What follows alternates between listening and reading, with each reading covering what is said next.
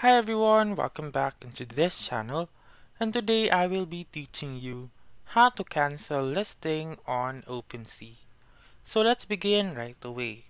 The very first step is to open your Chrome, Safari, or any web browser that you want and proceed to opensea.io.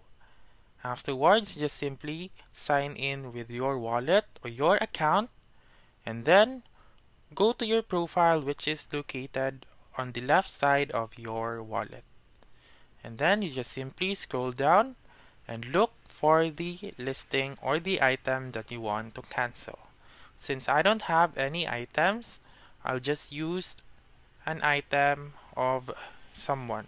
So, assuming that this is my item, I may see a button right here which says edit listing and cancel listing.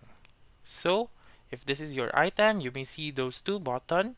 So you just simply click on cancel listing right here, the blue icon, and then a pop-up will appear which says, are you sure you want to cancel your listing?